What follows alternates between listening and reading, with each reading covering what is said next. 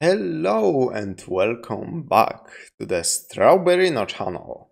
Today I'm taking a look at Songs of Conquest review by SsethTzeentach. This is a game very much inspired by Heroes of Might and Magic, a game that I have started playing recently and noticed that Sseth indeed has a review about it, and I'm curious to see what he has to say, and maybe he will let me on some bullshit overpowered strategies. So let's see. Hey people, Sseth here. Apologies for the delays. I've been busy bone mashing for the past few weeks. Look it up. I really don't think I need to explain myself, or why gently hammering my chin and cheeks will eventually mold my natural skull to that of a Cro-Magnon grug.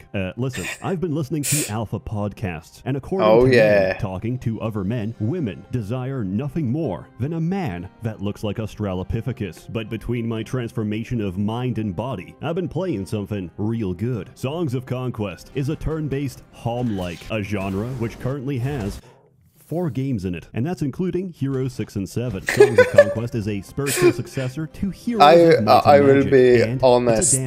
Even though I'm a Slav, I never really played that much Heroes of Might and Magic. And sharing this with you might get me executed in Poland. Like, my friends back in school days tried to tuck me into it, and I played a couple of sessions with them, but I never got that much into it. Like, I really barely played it. But yeah, like I said, I am getting currently into Songs of Conquest, and so far it's a pretty great experience. Good one, which means I am spiritually contracted by the laws of a greater universe, by the creator sons who built this plane of Eurasia to see this game financially prosper. Remember, this is like in the very early alpha, and I seen what they already added, because this game has been in like early access for 2 years or something, and last year they added so much stuff. Even this year, in the 5 months that already passed, later into the future there will be adding new factions and stuff. I am nothing but the mouthpiece of Moloch. I'm just here to tell you what to consume. I like my games like I like my women. A famous YouTuber once told me while driving past the local kindergarten. Early access. This is not a joke, it's a cry for help. Ever since the gold play button arrived, I've realized I'm in a den of predators, and there's a hierarchy. Every blood moon we have to offer the vitae of a child to Mr. Beast. If you refuse to comply, UMG will copy strike all your videos. And I really need that AdSense money. Songs of Conquest is early access. Technically, it's completely functional and has more than enough content to justify the price tag, which is ironic because I didn't pay for it. Gameplay. Because I've played so much Heroes, I do primarily talk about this game in comparison to Heroes of Might and Magic. So, what's in common? It's a turn-based fantasy strategy where each player owns a number of heroes with a limited number of moves per turn. They can be used to fight monsters, take resources, and upgrade towns to fill their ranks with more powerful units. The objective is to defeat every other player. Differences. There's no overland spells, thank God, because I'm tired of living in a world with town portals and dimension doors where a single man... I heard some pretty bad stuff about how you can abuse magic in fucking Heroes to basically have nigh infinite turn, and you will be just sitting there in front of your computer waiting for that one fucking friend to finish his turn for like the 15 minutes he's been on it. Can simultaneously defend every town on the map, yet lives in perpetual fear of a dungeon player who, depending on RNG, has both a movement points and mana to dimension door across the entire map and take every single town you own in a single turn. I find this entertaining, engaging, dopaminergic, and to the person who inflicted this upon me after a 4-hour game, I wish you a very pleasant retrograde ejaculation. Instead of heroes, they're called welders. Welders are attuned to essence, the magic of this world. Every unit generates a unique type and quantity of essence when their turn begins, adding to the welder's total. You have one spell book containing every spell. That might sound underwhelming until you realize I never said anything about casting one spell, because you can cast every spell multiple times and they stack. How many spells can you cast in a single turn? Infinite. Your only limitation is imagination, and of course the amount of essence you possess. Combat is effectively a chessboard. I'm super early into what the fuck was that? I'm super early into this game, so I don't know all of the quirks of magic. Like I'm still just getting to the grasp with the basic controls. I have like fucking 60 minutes logged in, and that's only because I bought it yesterday very, very late, and I needed to go to bed because work. Otherwise, I would have played for like 6 hours straight, probably. Because I collected 21 yellows and purples. Towns are no longer a single screen. They're actual towns surrounded by external buildings. These are modular. You can build I really like that about this game. That there is no like you click on the you click on your town and you go inside it. Instead, it's a you've got the space nice for it, unlike Heroes where thing that you build on the build a settlement on the world map, and it's really cool. It's are produced in bulk at the start of each week. Here, you produce a constant supply every day. This takes a bit of getting used to, but the logic is you get to see an immediate return on your investment. Immediately, as opposed to 7 days. And because build sites are modular, there's nothing stopping us from building 6 rat warrens at the same time, and dedicating ourselves to playing a purely rat-based experience. Generally, you produce more than you have actual money to buy. Economy is important, and we must increase our GDP. For this reason, half a towns I conquer, out of necessity, will become plantations. Yes, it's a fantasy military campaign. And you know what? It still runs on corn. Also, I have found that all the resources I ever need cannot be found. So I have to build markets, and then I have to build more markets to offset the horrible exchange rate, because I cannot afford to buy lean rock at such prices. Conquering the town of another faction gives you several options. Raze it to the ground and rebuild as your own, convert the town, which replaces each building with your respective faction equivalent, or occupy the town, which means you keep it intact, you can't do anything with it, but for every turn it's occupied, you generate an obscene amount of money. In case you haven't figured it out, you can't mix races. Sorry, that doesn't sound very good. You can't mix different factions in this game. Some might be upset about this, but there's a very simple explanation. Each of the 4 races generate very... I mean, yeah, that wouldn't work for this game in particular. different types of essence. If you could mix and match, you would have access to the strongest spell combinations in the game, which, by design, are intentionally difficult to obtain. Combat is very similar to Heroes. If you're not familiar, each unit is called a stack. I think this way of going about it, where you can't mix different faction units, it really works to this game's strengths, obviously, unique strengths, but also balance-wise, it's more healthy for the game balance-wise, I think. The number represents how many identical units are inside that stack. For example, these are ducks. They are a stack of 7 ducks, but I can split them into 7 stacks of 1 duck. Does that make sense? Either way, I can't hear you, so I'm going to continue. Depending on the command ability of your welder, your army contains between 3 to 9 stacks. Unlike Heroes, your stack has a maximum size depending on the unit. This is so you actually play the game, instead of playing Necropolis, which involves waiting inside your base until the numbers get so high they stop rendering. I'll never forget the tactical genius of telling all my units to wait, only for my Brazilian opponent to match my strategic prowess by making all of his units wait, which put us right back to the beginning as if nothing ever happened. Delaying your turn to bait out the enemy, thankfully, is no longer an option. Every unit now has a zone of control,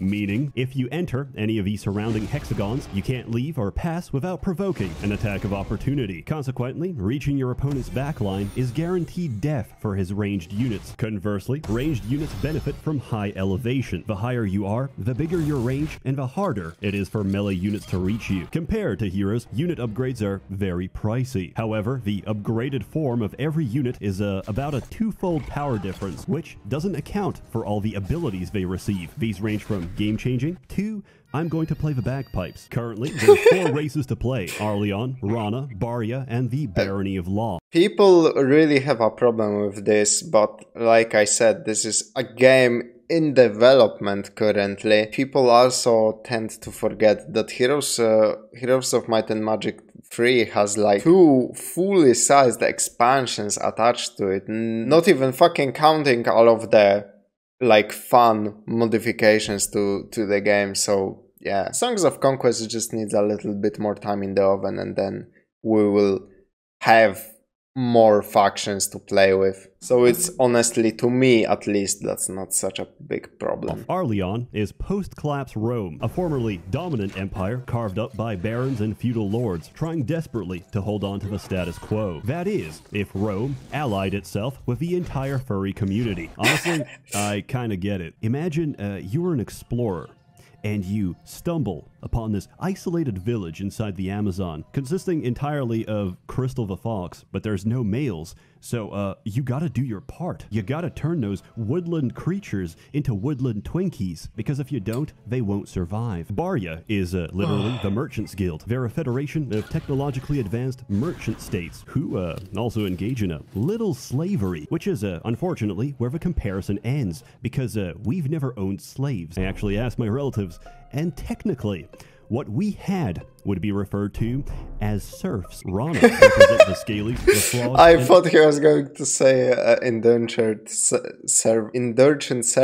or whatever the fuck that's called. Everything else that comes out of a swamp. Typically, if you have more than 4 limbs, you get to be part of Rana. Enslaved and abused for generations, their natural response, understandably, is to murder everyone. Finally, we've got the Barony of Loth, a breakaway faction of Arleon. The only difference? Necromancy. They're trying to bring back the good old days by raising them from the dead. For reference, one of their basic units is a loyal soldier brought back from the dead. Their strongest is several soldiers buried close together, so when resurrected, they fuse together into a giant lump. And that's about it for gameplay. There's people to kill, treasure the to loot, animations and cities to plunder. Pretty much the animations in this game are fucking amazing. Also the sprite single work. Player and multi. It's not very clear, but you can actually hot seat this game, as in play with 2 people on the same computer. All you have to do is tag yourself in for 2 slots when starting the map. There's currently no mechanic to hide the screen between turns, so I recommend putting a blanket over it before you press end turn. Still, there's no guarantee people won't try to peek, which is why I record the entire session on a USB camera. My house is a very fun place. Hey Seth, why is there a proximity sensor? Good question. Why is there movement at 3 in the morning? There's also a map editor, and it's very good. You can do a lot of complex events without having to understand the code behind it. Conversely, for the Heroes 5 video, I had to learn a scripting language just to make a 10-second joke. Finally, there's the single-player campaign, which leads us to the story. There's currently 2 campaigns, Arleon and Rana, each consisting of 4 different missions. Tomorrow they are adding another one, I believe, the Necromancer faction.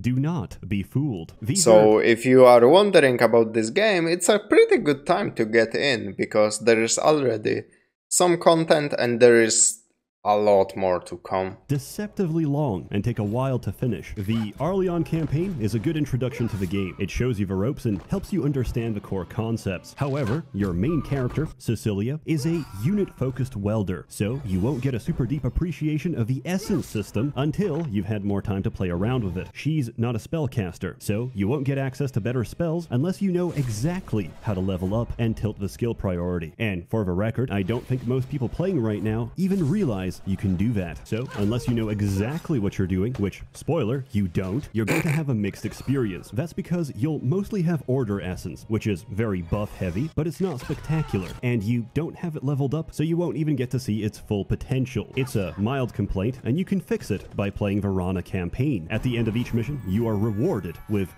singing. I'll be honest, I skipped this in the beginning because I felt secondhand embarrassment, but eventually I grew to like it and just embraced the experience. I thought about it. The bards of yesterday are pretty much the SoundCloud rappers of today. So why did I produce such an automatic, visceral response? Maybe the Zoomer population I don't think that's an apt comparison, though. could relate a little more. Maybe if every mission was concluded with a short performance by the prodigious Lil Yachty. Maybe the eventual Barony of Loth campaign could feature lyrics by SsethTzeentach, which would be fitting because, you know, they're undead. And he is, similar. Right now, the game is always changing. Oh man, that's nerfing some kind of exploit, too much, which was usually man. the core of my strategy. So I'm forced to make this review even faster to try and outpace the balance team. I'm obviously using a plural, but I know who you are. Carl. Listen, I'm just a young blood trying to make it in the projects. I'm raised on a staple diet of oatmeal and ironic webms of anime girls about to undress, where in the last second they pull a bait and switch on you, swapping to animated footage of African-American men reflecting shower water using their developed glutes. But you gotta keep a brother down when you capped essence generation to 6 a unit. Why you gotta do this to me? He's doing this quicker than I can write the script. And no, I am not going to correct myself. I'm just gonna Photoshop over it and pretend it still works. Section 3, abusing the game. The following is an unsorted list of things I've discovered. Spells. Spells are interesting. Spells can be stacked for great effect. I think the balancing team actually slowed down because Sseth made this review a while back, and now the priorities obviously are shifted because the game became more balanced, and now they are focusing on new content instead. But if you cast Quicken and stack it repeatedly, they can run back and forth across the entire battlefield several times over, until finally they collide with the enemy. Pacify a monster. Do it twice. Whatever damage it used to do,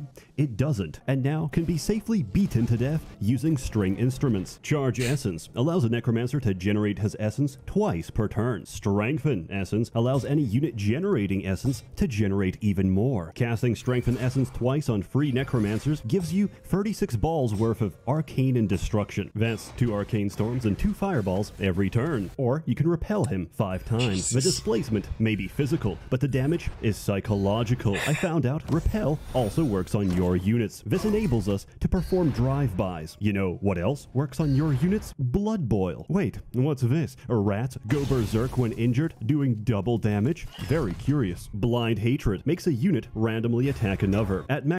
Damn, the spells go kinda crazy. What the fuck? This happens 3 times in sequence. So we force a militia to attack a horned one. The horned one berserks, one-shots the militia and everyone around it. You can cast this on your own units as well. Charge a High Legion into enemy ranks. By the way, Legion attacks cleave through enemies into adjacent targets. Cast Blind Hatred. Watch as they peel everyone around them like a potato. And then continue your turn, because that didn't count as an attack. If that ever sounds unfair, what? Just remember, you can take 3 stacks of dragons, take 3 turns, and then cast Rejuvenate to get 6 turns, and then cast Mist on them, turning them invincible until the next turn. This doesn't affect you because they're faster than everyone else, which puts you in an infinite loop where you can attack the enemy and turn invincible before he can ever respond, every single turn. But when you have so many dragons, you're building tall. So I cast Justice, which kills 9 of a stack, regardless of what they are. Each time I cast that spell, you lose 30k, which makes you rather upset, so you patch it the next day. Whatever am I going to do? Oh, that's right.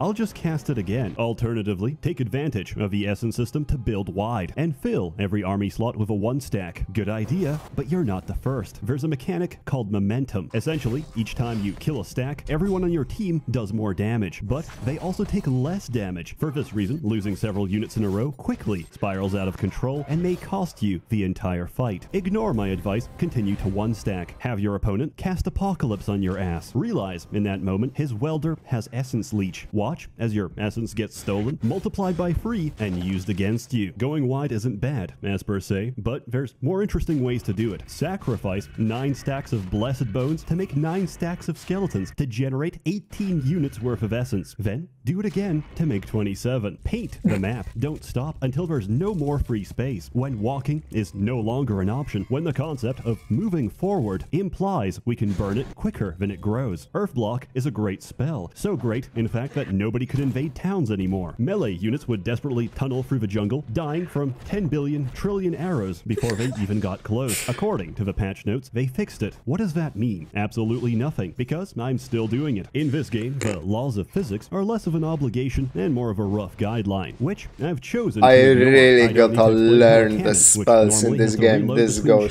fucking hard. The same cannonball 10 times. Like, if you played one round, like I said, I have like 60 minutes of experience.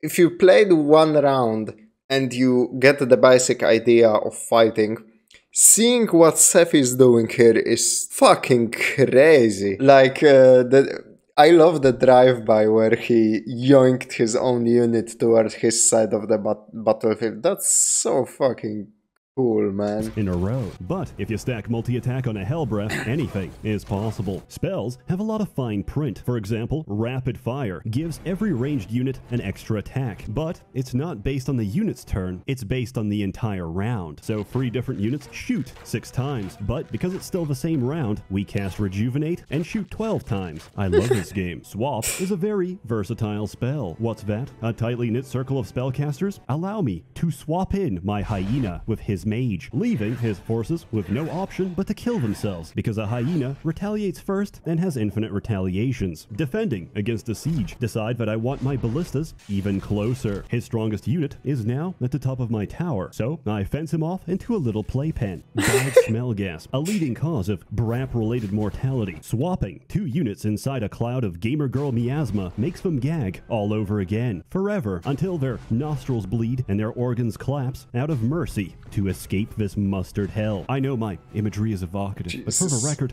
I'm not into this. I have a flowery imagination, and I'm an empath, which means even if I'm not a brap fag, I have walked that path, and I have found it to be morally dubious. It's time to change the topic. Sure, the most ridiculous Seth. swap Sure. I've ever done.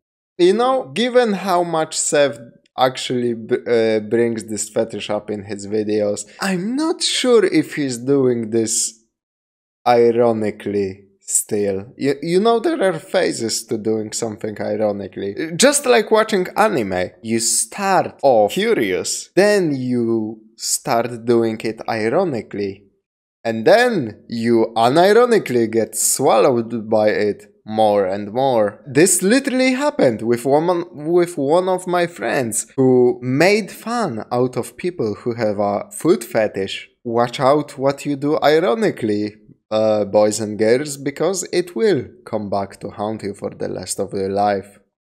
Is with an artificer. Place a landmine directly in front of him. Target an enemy on the same lane and swap him out. The landmine is now directly behind the enemy. Cast repel and watch them forcibly eat the landmine twice, because for some reason repelling people into traps applies the damage twice. At this point, I am so far gone, I don't even know where exploits begin and mechanics end. Case in point, normally it takes a while to get your economy rolling and producing troops, but when you recruit a welder, they spawn with some units already. Now, if you dismiss them, they disappear from the game, but they can be rehired with the same starting units. So, right from the start, we print a bunch of high-end units, steamroll through the early turns, and pay off our investment. This is, objectively, the best way to play, as according to my subjective feelings. Then, I wondered to myself, could I abuse the hire and dismiss mechanic even more? Of course I did. Why else would I write this? There's a very interesting skill in this game called Tutor. When 2 friendly welders interact, max level Tutor grants 75% of a tutor's total experience to the other welder at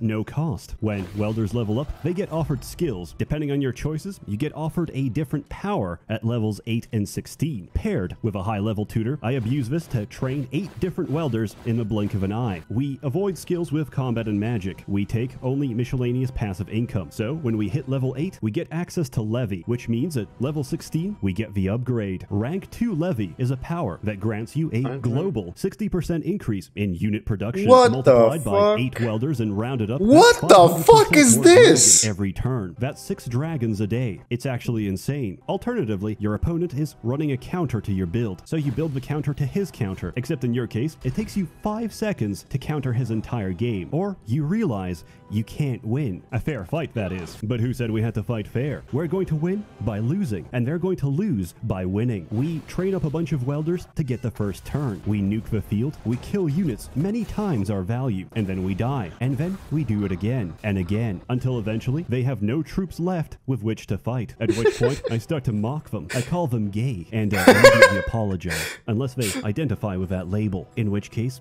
I send a little kiss, you know, to establish dominance. I've told you, a lot of abuse, but ultimately, the strongest tactic in this game is just play Rana. All the Rana initiative upgrades, prepared level 3 and eager level 2, results in the highest possible initiative in the entire game. There is I no wonder counterplay if this... you don't get to play. You I just get to wonder watch. if As this Sun Tzu actually famously said, when two still applies, men because it is quite a little bit, you know, later, and they probably had some time to patch out some of these sword things. fight in the shower, the winner strikes first. At the end of the day, balance I don't give a shit, because I want something interesting to me. I played a lot of Heroes multiplayer, and guess what? It sucked. There's very little dopamine to be had from playing online. Here, it's a lot better. Games go faster, you fight quicker and more often. You have to carve a path up to your enemy and manage supply lines. You don't just win out of the blue without some foreshadowing or momentum. Based on the title, you would expect some good music, and you'd be correct. I think the music is generally fantastic, but the Arleon and Frog tracks have a particular nest in my heart. The amount of sprite work done for this game is absolutely insane. When I realized they made a unique sprite for every welder, that there's 9 per faction, so they had to make 36 of them, I felt pretty humble. All the sprites and all the animations are beautiful. Yep. It's generally just a beautiful game. In summary, the world is incredibly starved for games like Songs of Conquest, and I'm gonna shill it as hard as I can, or for as long as my attention span holds. I'm such a Gemini. Why? Because it represents a return to the 2000s, where products had long-term appeal and complexity, where some respect was given to the temporary, finite human experience which yearns for cognition and introspection. If you don't believe me, imagine releasing the ancient game of Mahjong as a standalone product today. It would play for you automatically until you reach a perfect 50-50 win-loss ratio, regardless of your own skill. It would have gacha mechanics. They would be described as forgiving, reasonable, and I'm paid to write this article, where 10,000 pulls grants you a single pity pull, where you can take out a loan at the press of a button to buy more gacha. And that little twig you throw is a DLC sold separately. In conclusion, I forgot the point I was trying to make. Get in your car and go buy a 40-pound bag of rice. Trust me, you'll thank me later. Songs of Conquest. I adore this game and highly recommend it. If you're interested, follow my link for 30% off on GOG for the next 10 days. I think. I'm not sure. Yo, editor, clip this out. That's a joke. I don't have an editor. This is probably the best discount and lowest price ever offered, so... Actually, right now it's minus 40% on Humble Indie Store, or Humble Store, I don't know what the fuck it's called, and it's going for 18 euros, which is a very fucking fair price to pay for this game. So check it out if you're interested, and if you're watching this video in a timely manner, because I don't know how long the discount is going to last, so please take advantage of it. I'd like to say this is made possible because of my inflated ego, a mechanism of overcompensation for my non-existent self-worth. But in reality, and though it pains me to say this, the man who made this possible is French. As always, more content to come, so stay tuned. I need to sell out. A warm thanks to the many members of a Merchants Guild generously funding and bankrolling these videos. You're all truly wonderful. Have a good one.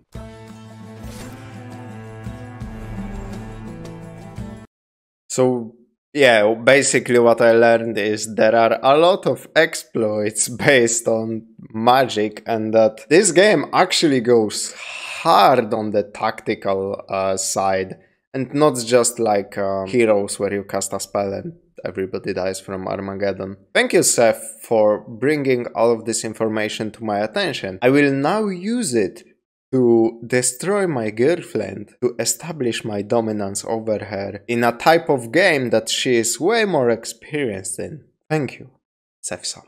That's pretty much it for today. Thank you all for watching, and I will see you in the next one. Bye bye.